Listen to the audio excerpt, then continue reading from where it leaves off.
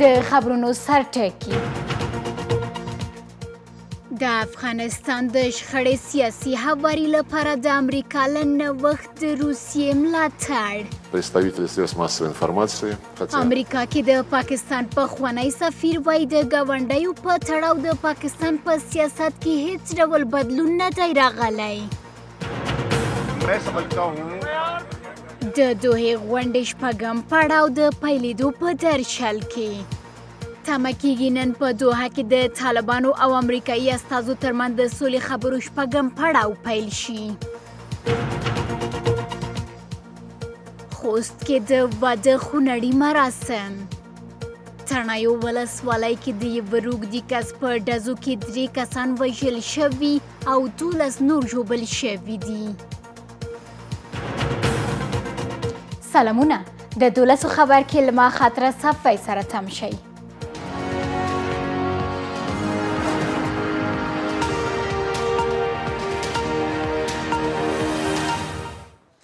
اوس هم بشپړ خبرونه او شننې د روسیې د بهرنیو چارو وزیر وایي چې د افغانستان د شخړې سیاسي هواري لپاره د امریکا له نوښت ملاتړ کوي او په تړاو به یې واشنګټن سره همکار وي سرګی لاوروف مسکو کې د یوې امنیتي او دفاعي غونډې په ترڅ کې وویل چې دواړه هیوادونه سیمه کې خپلو ګټو ته په پام سره د سیمې د کړکېچونو او نښتو سیاسي هواري لپاره یو بل سره همکاري کوي له دې سره امریکا کې د پاکستان پخوانی سفیر حسین حقانی وایي چې د افغانستان په تړاو د عمران خان په مشرۍ د دولت سیاست خورا لږ بدلون لرلی او تر اوسه هم دغه هیواد د افغانستان او هند پر وړاندې د ترهګرو ډلو ملاتړ کوي ښاغلی حقانی وایي دا چې عمران خان خپلو وروستیو څرګندونو کې ویلي چې دولت یې د ترهګرو ډلو ملاتړ پای ته رسولی له دې کبله دی څو پاکستان د مالي ګام ځانګړې ډلې تور نوملړ کې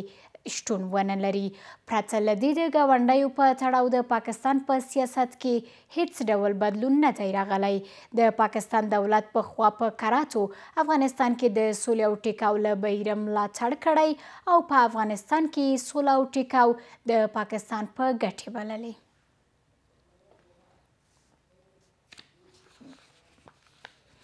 تمه کېږي نن په دوحه کې د طالبانو او امریکایي استازو ترمنځ د خبرو شپږم پړاو پیل شي د پاکستان د بهرنیو چارو وزیر هم مني چې ټاکل شوی نن په دوحه کې د دغه پړاو خبرې پیل شي شاه محمود قریشي وایي سره له دې چې د طالبانو او امریکایي استازو ترمنځ خبرو پر وړاندې خنډ رامنځته شوی خو پاکستان د دغو خبرو د بریا غوښتونکی دی طالبانو تر اوسه خپله شپږمه غونډه چې د پاکستان د بهرنیو چارو وزیر په وینا نن په دوحه کې پیلیږي نه ده تایید کړې خو د افغانستان سولې لپاره د امریکا د بهرنیو چارو وزارت ځانګړي استازي زلمي خلیلزاد له دې مخکې ویلي وو سیمې څخه د خپل سفر په پای کې دوحې ته ځي ښاغلی خلیلزاد د تیر کال اکتوبر میاشتې راهیسې دوحه کې طالب استازو سره 15 وارې خبرې کړې دي چې د نننۍ غونډې پیلېدل به یې شپږم پړاو وي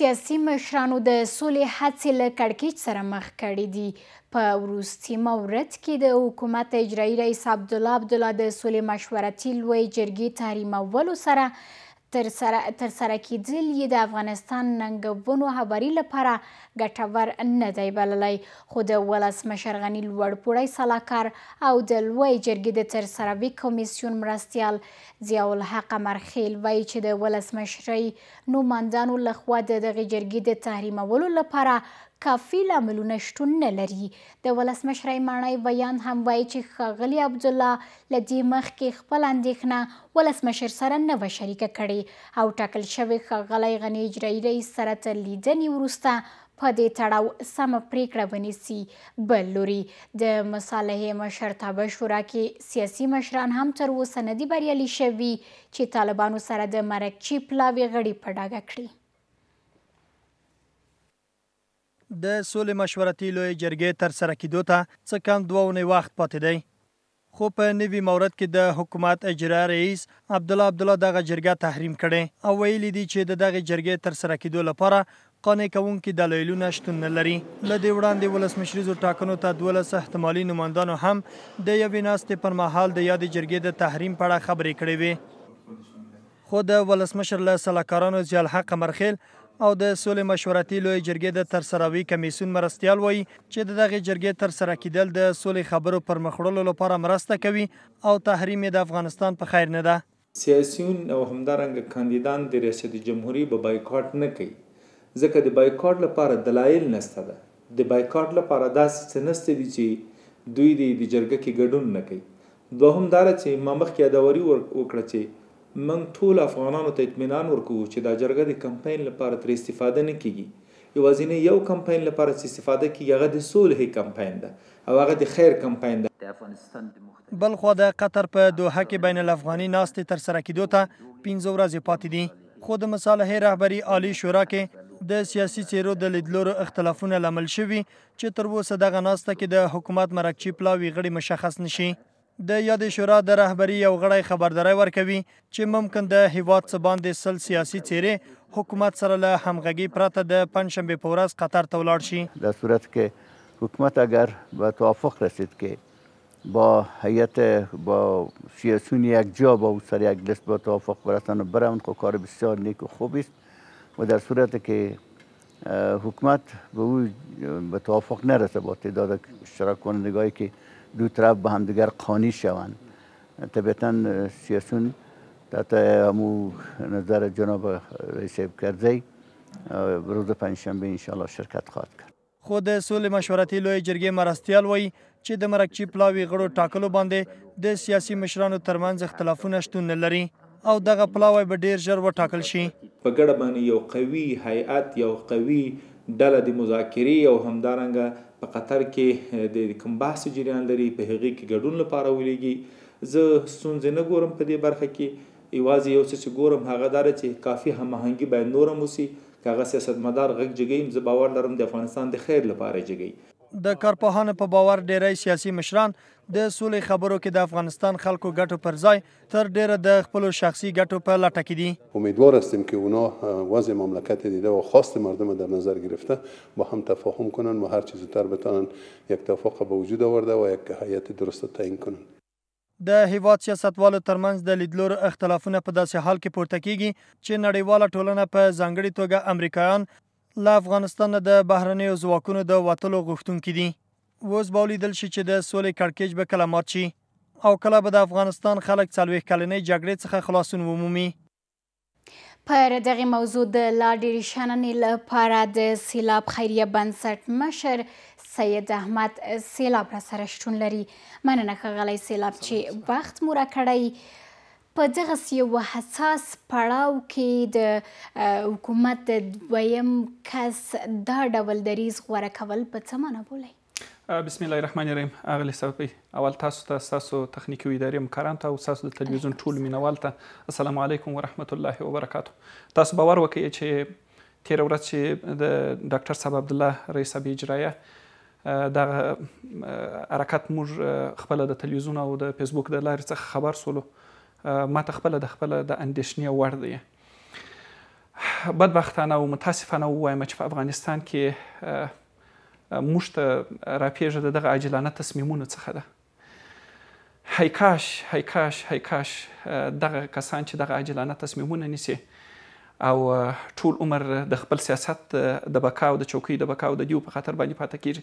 یوه لحظه هم د هغه کونډې یتیم په مورد کې فکر کړی وای، د هغه کونډې په مورد کې فکر کړی وای چې د لاس نکروز یې نه دي پاکې سوي، د میړه جسد یې ورته ایښی دی. د هغه مور په مورد کې فکر کړی وای چې هغه ته په تابوت کې یوه ټوټه غوښه ور وړېده. د هغه ماشوم په مورد کې فکر کړی وای چې هغه د پلار خپل پلار نه دی لیدلی. خو په لویه کچه ښاغلي عبدالله د خپل دریځ لامل یا د دغه جرګې د تحریمولو لامل د دغې جرګې ترسره کول د افغانستان په ګټې نه بلل بولي. دا خو اوس ډېر کم وخت د سولې جرګې و افتتاح ته پاته دی. دوی کولی سوله چې دغه بایکاټ چې دی ورسره وکړي او یا ځان کنارګیري کړي. دا خو دوی کولی سوله چې مخکې دا خبرې وکړي. دلته مخکې نه معلومېدله چې دا ګټه لري پیدا لري. دلته زموږ مشکل په افغانستان کې څه شته؟ موږ دلته په افغانستان کې هیڅ څوک نه غواړي چې مؤثر تمام شي.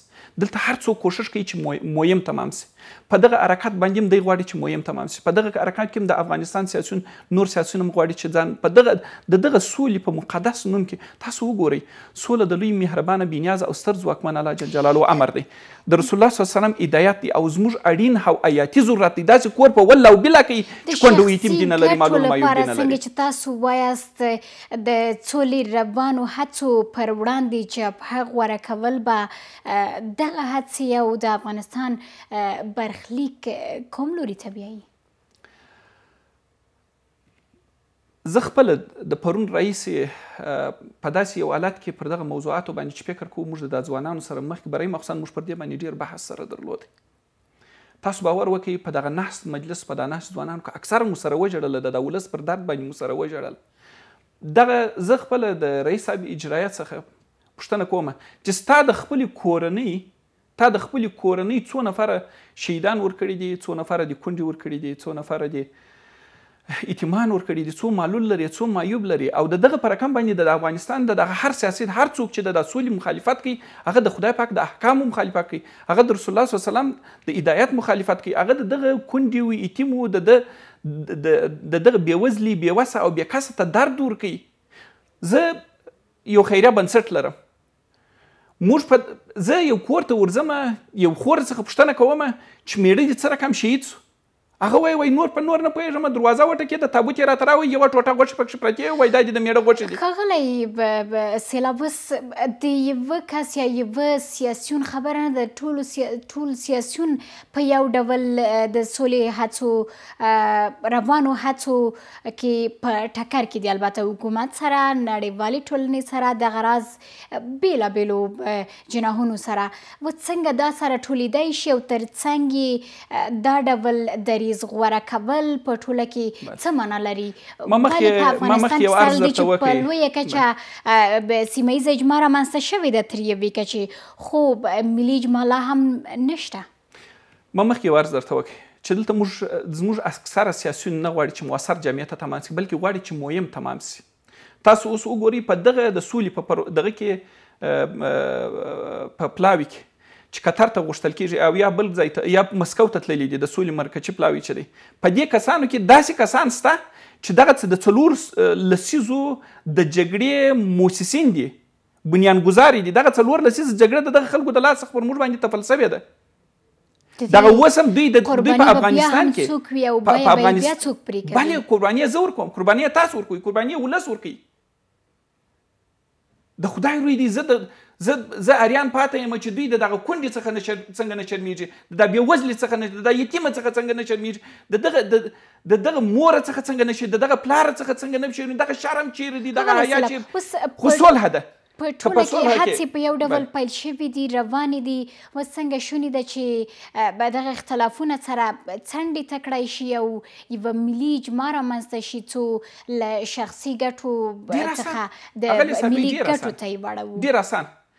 پر دغه میز باندې زه ته سره ناست یم، که پر دغه ځای باندې زه خپله د خدای پاکو حضور ته چې الهي پروردګاره ستا سره ستا په حضور کې واده کوم، پروردګاره ستا ولس ته به سبب د خیر وګرځم او دغه د سولې په پروسه کې په صداقت باندې اشتراک کوم. مشکل حل دی. راځي ډېر اسانه دی. هلته د منطق بحث دی، هلته د دلیل بحث دی، هلته د شواهدو مدارکو مستند بحث دی چې هلته پرې کېږي. هلته باید یو کونډه ورولسل شي چې هغه خپل پوړنې ورته شفي کړي چې زما میړه په دغه رقم راوژلی دی. هلته باید یتیم ورولسل شي، هلته باید هغه پلار وروسل شي په هغه ځای کې. موږ هلته د سلفي عکسونو په خاطر باندې ورځو. دغه موضوع یې خپله یو بومباسته اچولې ده، دومره یې سره دغه کړې ده، بومباسته سره اچولې ده. دلته څوک د ریاست جمهوري انتخابات کمپاین پکښې کوي، څوک سلفي پکښې اخلي، څوک د قطر د تفریح دپاره ځي، څوک د چیش دپاره ځي، څوک د چیش دپاره ځي. دلته ډېر کم کسان دي چې د خدای پاک د رضا په خاطر باندې د دغه مظلوم ولس په خاطر باندې د دغه درد د ورکېدلو او د دغه درد د دوا په خاطر باندې هلته روان دي. که ټوله د خدای پاک د رضا په خاطر باندې خدای پاک ته مخکې بنده تشا کړي او د خدای پاک د رضایت او د دغه مظلوم ولس د اوښکې پاکېدو په خاطر کې قسم دي په خدای ام صلح په افغانستان کې راسي او ام دغه پلاوي وټاکل سي او ام دغه مرکچي پلاوي او هم دغه مجلس نتیجه ورکړي. د سیلاب خیریه بنسټ مشر سید احمد سیلاب لشنو مننه کوربه ده. ستاسو مننه. بخیر اوسئ. طالبان په افغانستان کې سولې د مخنیوي او د جګړې د دوام مسؤل دي. د حکومت اجرایي رئیس وایي طالبان لا هم د القاعده په ګډون د نورو ترهګریزو ډلو او سازمانونو سره اړیکې لري. عبدالله الجزیرې پر مرکه کې وایي چې طالبانو د افغانستان امنیتي وضعیت له ننګونې سره مخ کړی او د سولې پر وړاندې خنډ رامنځته کړی. نوموړی دغه راز ټینګار کوي چې که چیرې بهرنیان د وضعیت له په پام کې نیولو پرته افغانستان خوشي کړي منفي پایلې به له ځان سره ولري. طالبان د جګړې په غوره کولو سره هیواد کې د سولې پر وړاندې خنډ او د نښتو د دوام مسؤل دي. د حکومت اجرایي رئیس وایي طالبانو د جګړې دوام سره د سولې پرمختګ پر وړاندې خنډ رامنځته کړی ده. عبدالله له الجزیره سره خبرو کې مني چې د افغانستان امنیت ته جدي ننګونې متوجه دي. نوموړی خبرداری ورکوي که چیرې بهرني ځواکونه اوسني وضعیت ته له پام کې نیولو پرته افغانستان خوشي کړي دغه هیواد ته به ناوړه پایلې متوجه شي. که چیرې بهرني ځواکونه اوسني وضعیت ته له پامه نیولو پرته افغانستان خوشي کړي منفي پایلې به ولري. په همدې دلیل متحده ایالات له طالبانو سره د سولې پروسې څخه د ملاتړ په تړاو او په همدې توګه د افغانستان حکومت دننه او بهر نورو سیاسي لورو سره خپلو مذاکراتو ته زور ورکړی ده. خو اجرایي رئیس ټینګار کوي په هغه صورت کې چې طالبان له جګړې لاس په سر شي او د القاعده په شمول نورو ترهګرو ډلو سره خپلې اړیکې پرې کړي د نورو سیاسي لورو په څیر کولی شي ولسمشریزو ټاکنو کې ګډون وکړي. که چیرې طالبان له جګړې او تاوتریخوالي لاس په سر شي او ترهګرو ډلو څخه خپل لار جلا کړي او خپل ځان په یو سیاسي بنسټ بدل کړي او سیاسي موخې ته د رسیدو لپاره د یو سیاسي بهیر له لارې مبارزه وکړي د افغانستان خلک به هغوی ومني. که چیرې وغواړي چې جګړې ته د تل لپاره دوام ورکړي دا د هغوی ټاکنه ده. عبدالله یو ځل بیا د لنډمهالي حکومت جوړښت سره مخالفت کوي. وایي هغه صورت کې چې طالبانو سره ټولو مسایلو باندې هوکړه وشي په واک کې به د دغې ډلې ګډون هم د یو بهیر برخه وي. د اصولو له مخې که چیرې تاسو سولې یو بهیر باندې هوکړه کوئ چې د ټولو اختلافي مواردو هوکړه پکې شامله کیږي او اوربند هم یوه برخه ده د واک ترکیب شراکت به هم یوه برخه وي. پرته له دې شونې نه ده خو ځینې وخت د لنډمهالي حکومت په اړه خبرې کیږي چې زه ورسره مخالف یم. نوموړی وایي د سولې بهیر د حکومت لومړیتوب کې دی او د ټاکنو ترسره کول هم له هغه سره یو ځای ده. دغه راز اجرایي رئیس هیله څرګندوي چې په افغانستان کې ټاکنې راتلونکي کې داسې حکومت رامنځته کړي چې د ناامنۍ، بېوزلۍ، فساد او نابرابري په شمول ټولو ستونزو او ننګونو پر وړاندې مبارزه وکړي. د ژوند بایلونکو امنیتي ځواکونو کورنۍ او سرتیري د سولې مشورتي لویه جرګه او د سولې خبرو کې پر شتون نه درلودو په کلکه توګه نیوکه کوي. دوی وایي هغه سوله کې چې د سرتیرو قربانۍ نالیدلې به ګڼل شي تلپاتې او د منلو وړ به نه وي. د دوی په وینا حکومت د ژوند بایلونکو امنیتي ځواکونو د کورنیو ژوندانه ښه والي لپاره هم هیڅ کار نه دی ترسره کړی. له طالبانو سره نښته کې ټپي شو او دوه پښې له لاسه ورکړي. شریف په خوست کې د پولیسو افسر و. 3 کاله یې له طالبانو سره سختو نښتو کې مقاومت وکړ خو په پایله کې د یوې نښتې په ترڅ کې ټپي شو او نور یې ونه شو کړای چې وګرځي. وایي په دغه موده کې هڅه کړې چې له حکومته مرسته وغواړي خو د نوموړي ښه والي لپاره هیڅ اقدام نه دی ترسره شوی. تا فعلا پرسان مسئولیت نگرفته از طرف دولت ریاست جمهوری افغانستان. ما میخواهیم باید جدید توجه کنه. ما فعلا زخمی شدیم باید با ریاست جمهوری اسلامی افغانستان پیشنهاد کردیم با ما 600 افغانی رای کردن و رفت آمد تکت و با ما کفایت کافی نمیکنه. نوموړی د هغو لسو سرتیرو له ډلې دی چې طالبانو سره مخامخ د جګړې په ډګر کې ټپي شوی ده.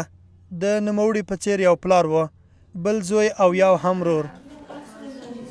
خو دغې میرمنې خپل 22 کلن ورور له لاسه ورکړی ده. ورور یې په هلمند کې ووژل شو.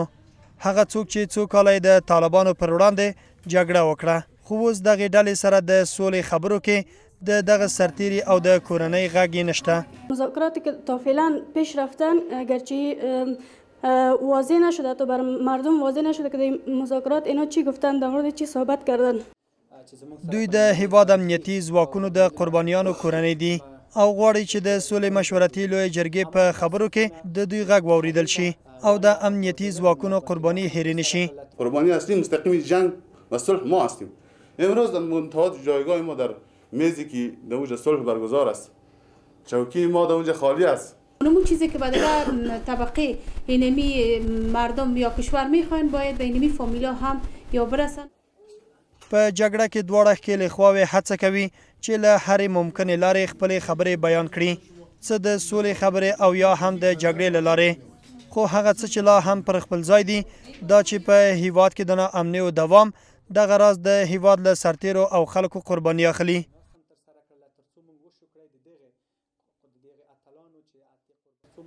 تیره شپه د خوست ولایت په تڼیو ولسوالۍ کې 3 کسان وژل شوي او 12 نور ژوبل شوي دي.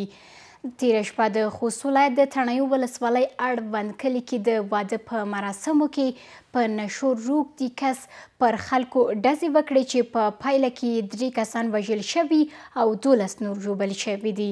وژل شوي ټول ملکي وګړي دي. د خوست ولایت والي ویان طالب منګل د پیښې په تاییدولو سره وایي چې پیښه د پولیسو لخوا څیړل کیږي، خو زیاتوي چې امنیتي ځواکونه د ډزې کوونکي کس په نیولو نه دي بریالي شوي. راتلونکو څو شیبو کې د هیواد شمال کې د 12 طالب اورپکو وژل کېدل. لغمان کې د هوان چاودنې په ترڅ کې 7 ماشومانو ژوند بایللی. طالبانو سره خبرو لپاره د حکومت د چمتووالي سربیره د تخار، کندوز، بغلان، سمنګان او سرپل ولایتونو کې د طالبانو او امنیتي ځواکونو ترمنځ درنې نښتې روانې دي. د شاهین قلوردو قمندانۍ د یوې خبرپاڼې په ترڅ کې ښلي چې پر سیاد او ګوسفندي ولسوالیو پر ځینو برخو د طالبانو بریدونه پر شا تمبول شوي او امنیتي ځواکونو سره په نښته کې د دغې ډلې د قمندانانو په ګډون 12 طالب اورپکي وژل شوي دي. د دغه ولایت سیمه ییز چارواکي بیا وایي چې طالبانو ګوسفندي ولسوالۍ کې د شاتګ پر مهال د سیمې اوسیدونکو 100 راسپسونه له ځان سره وړي دي. د کندهار د معروف ولسوالۍ د یوسف نیکه په سیمه کې د نښتو او هوایي بریدونو پر مهال له 10 زیات وسلوال مخالفین وژل شوي دي. د کندهار امنیه قمندان تدین خان وایي چې وسلوالو د معروف ولسوالۍ د سقوط پلان درلود خو په دغه چاره نه دي بریالي شوي. د ده په وینا چې په هوایي او ځمکنیو بریدونو کې 30 وسلوال وژل شوي او 28 نور ټپیان شوي دي. تیره شپه شاوخوا 10 بجې فراه ولایت کې یو ښوونځی د نامعلومه وسلوالو کسانو له لوري د بم په وسیله الوځول شوی دی. د فراه د پوهنې مشر محمد عظیمي وایي دغه پیښه د نامعلومه کسانو له لوري رامنځته شوې ده. نوموړی زیاتوي چې دغه ښوونځی د یاد ولایت سویل کې شتون لري. د عظیمي په وینا دغه سیمه کې وسلوال طالبان په پراخه توګه شتون لري. د بنفشه په نوم دغه ښځینه ښوونځی تیر کال هم د نامعلومه کسانو له لوري سوځول شوی و. ورته مهال د دغه ولایت ولایتي شورا غړي هم دغه عمل غندي او د دولت له وسلوالو مخالفینو غواړي که چیرې دغه عمل باندې لاس پورې کړی وي ترې لاس پر سر شي او ان د نورو کسانو مخه هم ونیسي. څو ښوونځي وانه لوځوي. تیر یوه کال کې شاوخوا 15 ښوونځي دغه ولایت کې یا سوځول شوي او یا هم له منځه وړل شوي دي. د برایي پیښه د فراه د تویسک د کلي د بنفشې د مکتب انفجارول د علم او د پوهې سره ظلم دی. د علم د پوهې د خاموشېدنګه ده. زه دا کار چې هرې ډلې وټپلې کړی موږ دا په شورای د فراه ولایتي شورا په کلک کو ټکو غندو. د لغمان ولایت مرکز کې د افغان چاودنې په ترڅ کې 7 ماشومانو ژوند بایللی او 8 نور یې ژوبل شوي دي. د لغمان والي بیان د اسدالله دولتزی د دغې پیښې تاییدولو سره وایي چې ټول دغه ماشومان له 5 کلونو ښکته عمر لرونکي وو.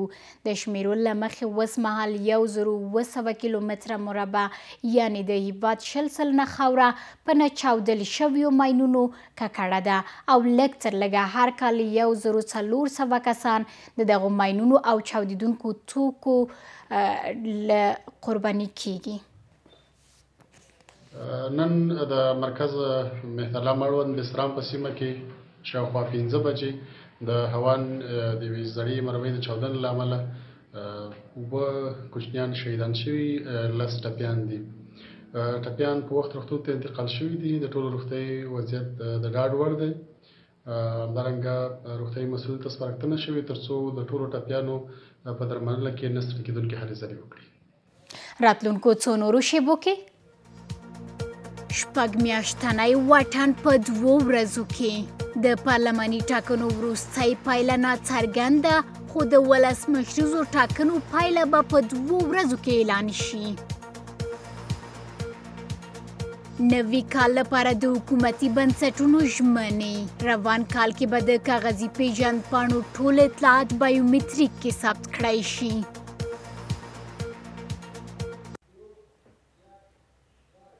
ستړي مشئ. د ولسمشریزو ټاکنو پایله به د 2 ورځو په ترڅ کې اعلان شي.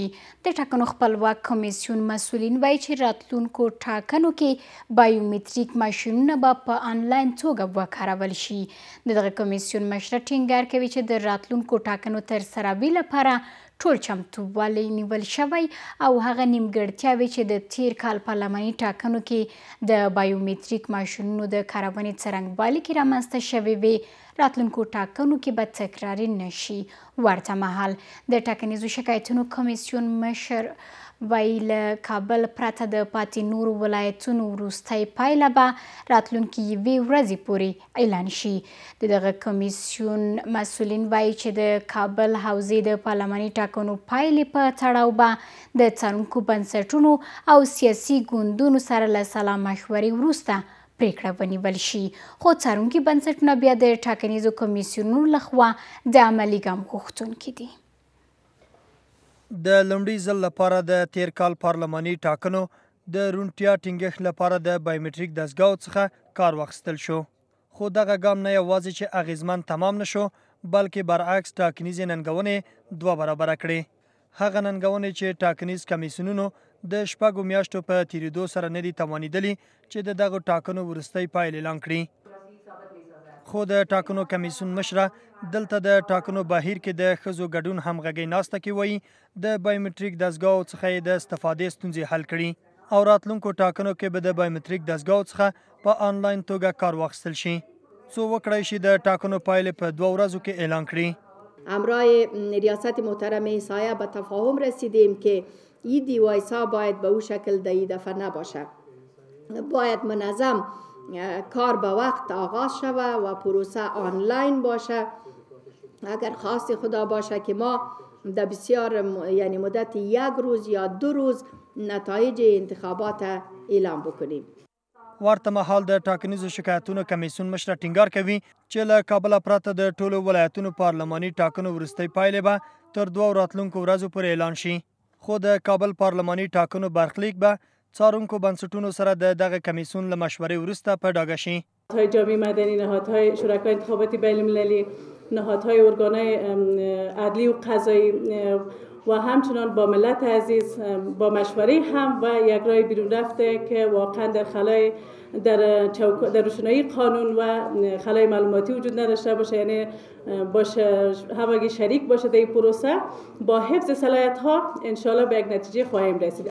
د ټاکنو څارونکي بنسټونه د ټاکنو کمیسیونونو غواړي چې باید در راتلونکو ټاکنو بهیر کې عملی ګامونه پورته کړي. سخن رسانه‌ای نبوده باشه، یعنی عملا اینا کار خود انجام بدن و به مردم وانمود کنن که توانایی و ظرفیت در کمیسیون است و میتونن انتخابات ریاست جمهوری و شورای ولایتی و همچنان پارلمانی را به شکل درستش برگزار کنن. نیوکه پر دې دي چې د ټاکنیزو کمیسیونونو نوي کمشنرانو له کاري مودې 2 میاشتې تیریږي. خو هغوی نه دي توانېدلي چې د ټاکنو بهیر د مهالویش پر بنسټ پر مخ یوسي. خو ټاکنیز کمیسیونونه وایي چې بشپړه همغږۍ سره به د تلې میاشتې په 6مه نیټه ولسمشریزې ټاکنې ترسره شي. پر دغه موضوع به د افغانستان د عادلانه او آزادو ټاکنو بنسټ ویاندې مروه امیني سره لنډه مرکه ولرو.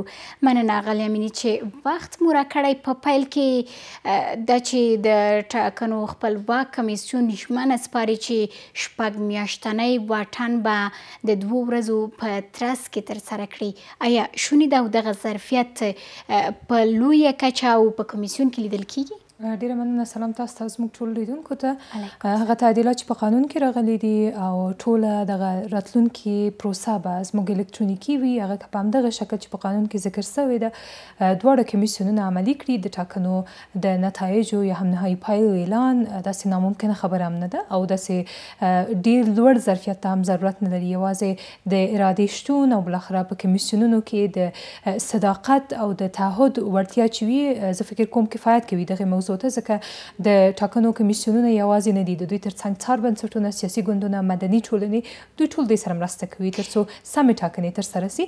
نو په 2 ورځو کې په نوره نړۍ کې په عادي هیوادونو کې کله چې ټاکنې ترسره کیږي په مراتبو د افغانستان په کچه د دوی د ګډون کوونکو شمیر هم ډیر وي، د مرکزونو شمیر هم ډیر وي، خو بیا هم په 2 ورځو کې ټاکنې اعلانېږي او هیڅ کومه ستونزه نه وي. خو افغانستان کې موږ داسې یو وضعیت کې رامخته شولو چې اوس له تیرو ټاکنو تقریبا 6 میاشتې وخت وتلی، مګر تر اوسه دوی هغه نهایي پایلې نه دي اعلان کړي. نو ځکه اندېښنې مو راتلونکو ټاکنو لپاره ډېرې دي.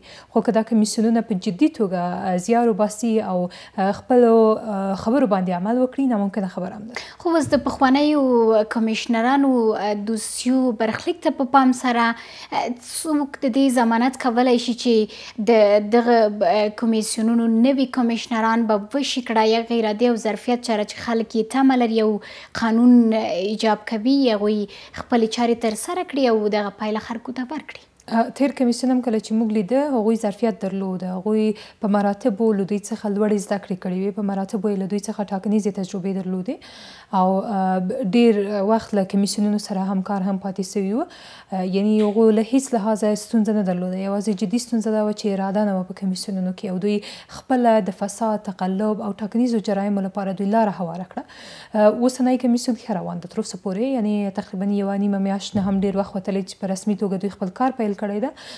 ډیر ښه روان دي، انعطاف پذیري ښیي، د څار بنسټونو طرحو او د دوی هغه مشورو ته غوږ نیسي. له موږ سره پرله پسې مشورتي ناستې درلودلې دواړو کمیسیونونو او دغو شیانو موږ لږ څه هیله مند کړي یو. مګر بیا بیرته چې راځو د بایومتریک مسلې ته راځو، د بودیجې نشتون ته راځو، د سولې خبرې اترو ته راځو، بیا هم لږ څه اندېښنې پیدا کېږي چې 6 د میزان بیا نقص نسي د کمیسیونونو لخوا او که دا ځل نقص سي هغه د خلکو هغه ډیره کمه فیصدي اعتبار هم چې پر دغو کمیسیونونو پاتې ده دا به هم موږ له لاسه ورکړو. مثلا د بایومتریک پر اساس دوی وایي چې ټول چمتوالی موږ نه ولري، حال دا چې کمیسیون کې تر اوسه چمتوالی هیڅ راتلونکو ټاکنو لپاره نشته. تر پرون ورځې پورې دوی د افغانستان له خلکو سره دا مسله نه وه شریکه کړې چې د ولسوالیو شوراګانو ټاکنې نه ترسره کیږي. مګر پرونۍ ناسته کې ځکه په دوی فشار راغی، رسنیو څو ځلې پرله پسې له دوی څخه پوښتنې وکړې چې تاسو یو ډول ټاکنې له اجنډا څخه ایستلې دي. نو وروسته له هغې ویل چې په کمیسیون کې دا ظرفیت نشته او موږ نشو کولی 4 ټاکنې یو ځای ترسره کړو. نو هیلهمند یو چې دغه 3 ټاکنې چې وعده ورکړې د میزان په 6مه نیټه دوی د حداقل همدغه هم سمې مدیریت کړي. د بایومتریک مسله، د نوم لیکنې مسله، د الکترونیکي پروسې مسله، دا ټول که موږ ته روښانه کړي زه فکر کوم موږ سره به هم راسي. د بودیجې مسله چې خورا اړینه موضوع هم ده او اړینه مسله ده، خو کوم ګامونه باید دغه کمیسیونونه ترسره کړي څو د نړیوالې ټولنې پام را جلب کړي او وشي کړی دغه بودیجه ترلاسه کړي د ټاکنو ترسروي لپاره؟ نړیواله ټولنه کله چې ویې لیدل په افغانستان کې د دوی هغه ورکړل سوې بودیجه په سمه لار نه مصرفېږي، په هغه طرحه چې دوی ورکړې وه هغه حتی په تضاد په هغه کې مخکې ځي. یو شمېر پیسې له دغه کمیسیونونو څخه ورکې سولې او ټول افغانستان په دې جریان کې ده چې دا پیسې څه سولې. د افغانستان ټاکنو ځان ته یو تجارتي بڼه ونیوله، هلته د خلکو رایې خرڅېدل کېدې او اخیستل کېدې. دا ټول مسایل کله چې کمیشنران څو ځلې لرې کېږي، مسؤلین لرې کېږي، بیا نوي کمیشنران راځي، قانون تعدیلېږي، د عامو خلکو حساسیت نړیواله ټولنه ویني، نو دوی یو جدي مسله چې موږ سره مطرح کړه هغه د اصلاحات راوستل و چې د اصلاحاتو غوښتونکي یو په جدي توګه نړیوالې ټولنې ویل وروسته له هغه نه هغه شرایط چې موږ یې غواړو که تاسو هغه عملي کړی سوی او هغه اصلاحات چې موږ یې غوښتونکي یو هغه تاسو راوستل. هغو اصلاحاتو او شرایطو رامنځته کولو ته زمینه سازي شوې تر ډېره حده پورې تر اوسه پورې چې کمیشنران نوي سول، بیا وروسته له هغه نه د تېرو کمیشنرانو دوسیې څارنوالۍ ته ولېږل سوې، وروسته له هغه نه بیا په صادقانه ډول دوی راغلل وویل چې په د شپږم د میزان موږ کولی سو ټاکنې ترسره کړو یا د ولسوالیو شوراګانو نسو کولی. وروسته له هغه نه اوس تقریبا د ولایتي مسؤلینو ریاستونه او په کمیسیون کې د کلیدي څوکیو هغه بستونه اعلان سوي دي چې هغه به د افغانستان حکومت به په دې کې مرسته کوي، په ځانګړې توګه د اداري اصلاحاتو او ملکي خدمتونو کمیسیون به دوی سره مرسته کوي او که خدای وغوښتل له دې څخه به د څار بنسټونه هم نظارت وکړي تر څو د دغې پروسې څخه موږ خبر اوسو، تر څو د کمیسیون کارکوونکي بیا د چا په خبره یا هم په واسطه یا هم د چا د تاثیر لاندې رانسي، تر څو بیا دوی خپله خپلواکي تر شکل لاندې راولي. ډېرې موضوعات موږ همدا اوس د کمیسیونونو سره شریک کړي دي. اول دا چې زر تر زره باید دوی د پاتې ولایتونو نهایي پایلې اعلان کړي. تقریبا ډېر وخت ووت، یعنې موږ کمیسیون ته صحیح ده چې موږ په لومړی کې وخت ورکړی و مو ویل چې د دوی کار سخت ده، دوی ته لوی مسؤلیت ورسپارل سوی ده، خو دا په دې معنا هم نه ده چې بیا دوی هم تقریبا 3-4 میاشتې خلک منتظر اوسي نهایي پایلو ته. دوی ویلي چې د همدغې اونۍ تر پایه به دا اعلانېږي، ځکه له څو خواو دوی باندې فشار راغی، هغې خواته مشورتي لویه جرګه ترسره کېږي، د جرګې مشروعیت تر سوال لاندې راځي که د خلکو استازي هلته شتون ونه لري. له بلې خوا کمیسیون ته مو وویل چې په ځینو مواردو کې خپله خپلواکي وساتئ، خپله موضعګیري اعلان کړئ، مثلا د قوانینو نقض چې د احتمالي نمایندانو لخوا کېږي یا هم دغه ټاکنې چې د مشورتي لویې جرګې لپاره سوي دي، دا هم د ټاکنو خپلواک کمیسیون مسؤلیت ده. خو تر ډېره حده پورې ګورو چې هر طرف راغلی په خپله خوښه او په خپله سلیقه یې دا کسان انتخاب کړي. په ټوله کې یوه بله اساسي پوښتنه چې رامنځته کېږي تخنیکي اړخه، آیا شونې ده چې په انلاین توګه ټاکنې مدیریت کړی شي او بایومتریک وکاروي؟ دې ته پام سره چې موږ په ډېریو ولایتونو کې ان برېښنا نه لرو، د انټرنیټ او نورو مواردو خبره خو لا لرې ده. همدغه مسؤلیت د حکومت ده. کله چې په قانون کې دوی ته تسهیل کوونکی د ټاکنو ویل کېږي، یعنې سهولتونه باید دوی برابر کړي. هغه کې د بودیجې مسله وي، دوی باید مرسته وکړي، ځکه په وار سره څار بنسټونه په ځانګړې توګه فیفا حکومت ته دا ویلي دي چې زموږ ټاکنې باید اختصاصي بودیجه ولري تر څو په 90مه دقیقه کې موږ نړیوالې ټولنې ته احتیاج نه سو. همدا اوس که دوی وایي بودیجه نه درکوو، نو بیا د افغانستان ټاکنې بودیجه هم نه لري، نو موږ نسو کولی ټاکنې ته هم ترسره کړو او دا یوه لویه ضربه ده د دیموکراسۍ اصل ته. نو کار پرې روان ده، بایومتریک جدي ستونزې خپلې لري، سافټویر مشکل لري. دلته کمیسیونونه ویلي دي چې 10 ګوتې کارول کېږي، دا له زماني لحاظه موږ له ستونزو سره مخامخ کېږي.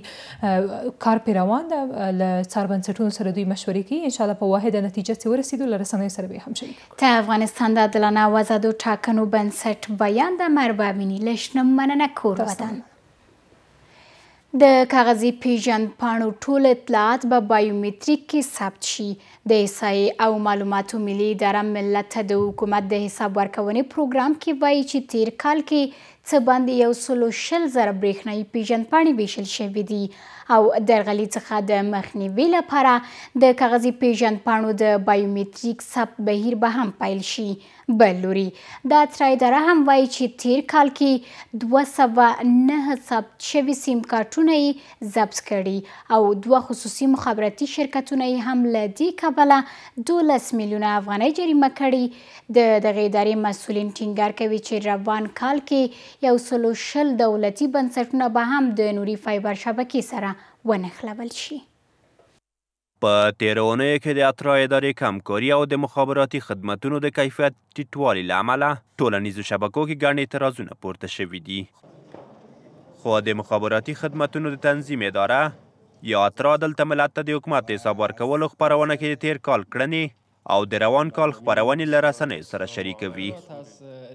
د ادارې د مسؤلینو په وینا په تیر کال کې د بازارونو له مخې 200,000 سیم کارتونه چې ثبت شوي نه دي ضبط کړي او په دې تړاو 2 مخابراتي شرکتونه 12 میلیونه افغانۍ جریمه کړي دي.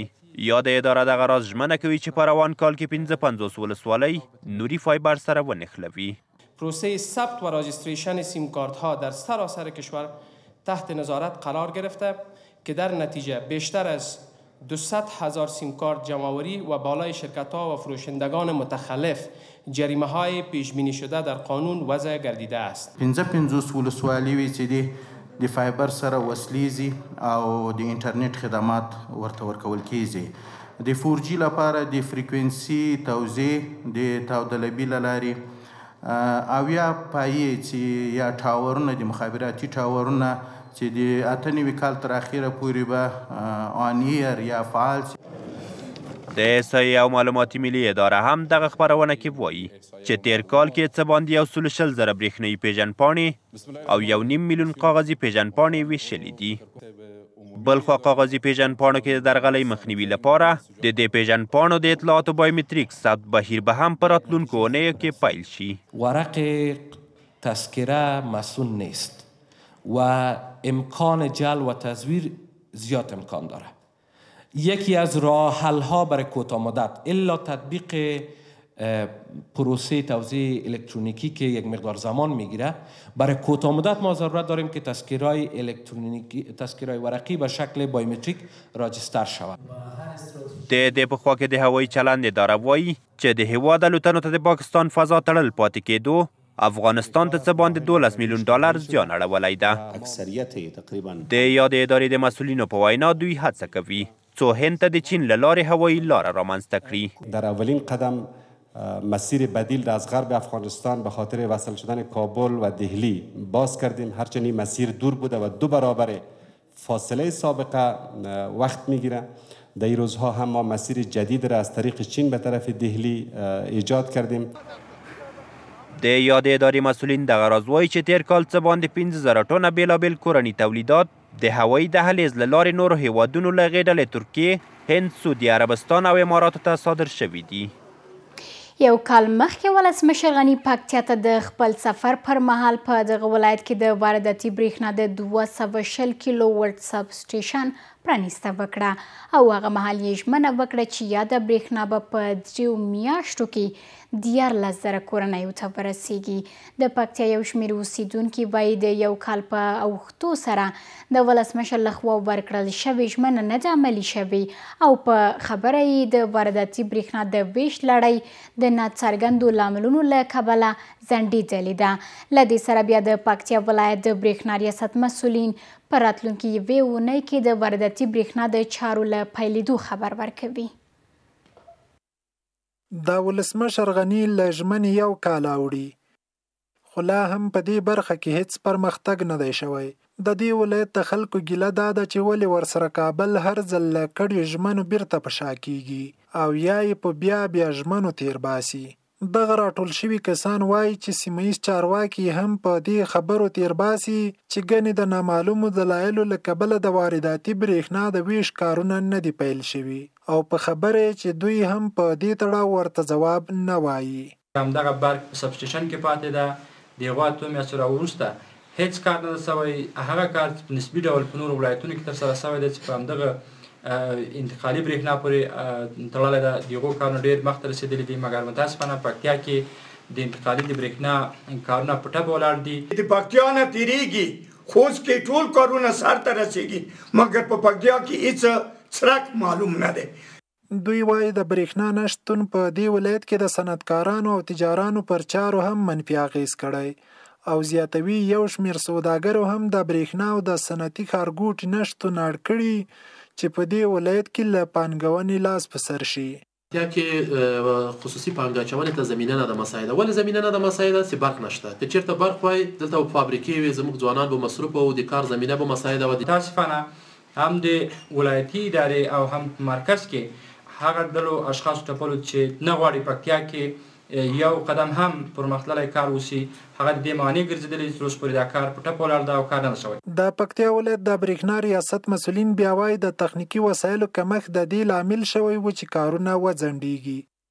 د 12,000 کورو کار چې په ګردیز کې او 15,000 کورونه چې په وزادران کې جریان لري، یو څه تخنیکي مشکل په مرکز کې دی چې خصوصا آسیې بانک پیسې چې دوی مصرف کړي دي انوایسونه ورته وړي دي، هغې تر اوسه پورې دا کمپنۍ هندي کمپنۍ هغو ته مکمله تادیه کړی نه دي. او بل د ژمي موسم هم روان و چې په د واورو کې د دوی کار ځانمن شو. نو اوس زه کابل ته د دغه کار د استراحت لپاره او دا جریان هم د مقام د ولایت سره هم شریک کړی دی. په پکتیا کې له تاجکستان څخه د وارداتي برېښنا د چارو د بشپړولو تړونلیک له هندي کمپنۍ انجلیک سره شوی و، خو اوس یادې کمپنۍ پر یو بل شرکت پلورلی چې د یاد ولایت د اوسیدونکو په خبره یاده کړنه لامل شوی چې کارونه ځنډ نشي. راتلونکو وروستیو څو شیبو کې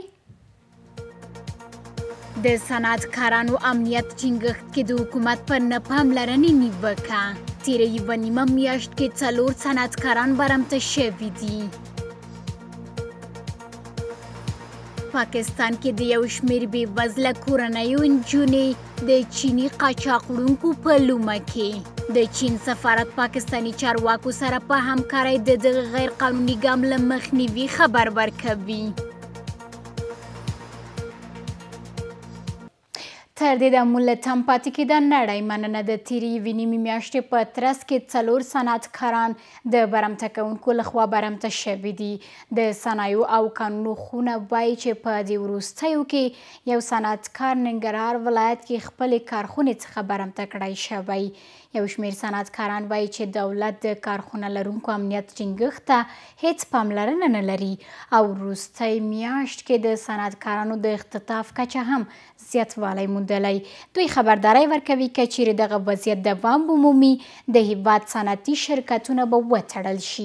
د تمیم شهیر د رپورټ پښتو شوې بڼه. سړي تښتونې او ګواښ په هیواد کې د صنعتکارانو ژوند ستونزمن کړی ده. دوی د هیواد صنعتکاران دي. د امنیتي ګواښونو په ځانګړې توګه سړي تښتونې زیاتوالي له امله اعتراضي ناسته ترسره کړې. په تیرې یوې نیمې میاشت کې 4 صنعتکاران تښتول شوي او له 6 تنو زیات یا ګواښل شوي دي او یا هم فزیکي برید لاندې راغلي دي. په نوي مورد کې د کارتن جوړونې شرکت مسؤل د ارزان قیمت په سیمه کې خپله فابریکه کې د سړي تښتونکو برید لاندې راغلی، خو له نښتې وروسته سړي تښتونکي تښتېدلي دي. خو په ننګرهار کې 3 ورځې مخکې سړي تښتونکو یو صنعتکار د خپلې فابریکې دننه څخه وتښتوه او اوس د هغوی په منګلو کې دی. د صنایع او کانونو خونه خبرداری ورکوي چې دغه وضعیت دوام به هیواد کې د صنعتي فابریکو د تړل کېدو لامل شي. در 13 پارک هر روز 2-3 مورد امنیتی به ما راپور داده میشه و این راپورها خیلی خطرناک است. تعدادی از این که تهدید است. فابریکادار مجبور میشه اولاد خود از مکتب مانع سازه، در خانه نگه داره چون اسلحه کافی نداره. در آخرین نقاط یک هفته میشه هر جای نیروهای امنیتی فابریکادار، صنعتکار، سرمایه‌گذار استاد میکنه و جواز اسلحه‌اش میگیره. یو شمېر صنعتکارانو د سړي تښتونې او امنیتي لوړ ګواښ له امله خپل اولادونه له ښوونځي ایستلي دي. یو شمېر صنعتکاران وایي چې د کورنیو چارو وزارت یې نه امنیت تامینوي او نه د فابریکه لرونکو د وسلې جواز تمدیدوي. کارت سلاح و مسئولیت نیروهای امنیتی است. چی کنیم که به ما کارت سلاح 1 سال گذشته و ما کارت سلاح نمیدم و ما مجبور هستم چی کنیم؟ راه حل چی است؟ نه به ما کارت ما را تمدید میکنه و نه امنیت ما را تامین میکنه. خو دغه ستونزه په ننګرهار ولایت کې جدي ده. د یاد ولایت یو شمېر صنعتکاران ادعا لري چې سړي تښتونکي د ولایت کې په آزاده توګه تګ راتګ کوي. کې 3 ورځې مخکې په صنعتي پارک چې په د ښار په 3 کیلومترۍ کې پروت دی هغلته همدغه ډله راځي او فابریکهدار جګۍ اختطاف کوي. نو څه فکر کوئ چې تاسو به په هغه پارک کې به نورې فابریکې چې دغه تقریبا په حدود د 100 فابریکې فعالیت کوي او د 150 نه ډېر کارونه د زیربنا کار او اوس هم په تلو تلو کې د هیواد له بهره دا چې چیني قاچاقوړونکي پاکستان کې د ژوند ملګري یا ملګري موندنې غیر قانوني مرکزونو له لارې د بېوزله کورنیو نجونې دوکه کوي او له جعلي واده وروسته هغوی د ناوړه جنسي ګټنې او یا هم بدن غړو پلورلو لپاره چین ته لیږدوي. پاکستاني رسنیو لخوا په دې تړاو د څو رپورټونو له خپرېدو وروسته اسلام آباد کې د چین سفارت وړمه ورځ د یوې اعلامیې په ترڅ کې وویل پاکستاني چارواکو سره په همکارۍ کې د دغه غیر قانوني ګام مخنیوي لپاره به لاس په کار شي. پاکستاني رسنۍ راپورټوي چې چیني قاچاق وړونکي نکاح لیک یا هم د واده داسې نور رسمي سندونه او دغه راز د دې کار لپاره چې په ډاګه شي مسلمان دی هیڅ سند په واک کې نه لري. خبرنامه په همدې ځای پای ته ورسېدل. له ملتیا مو نړۍ مننه. تلپاتې دې وي هېواد مې.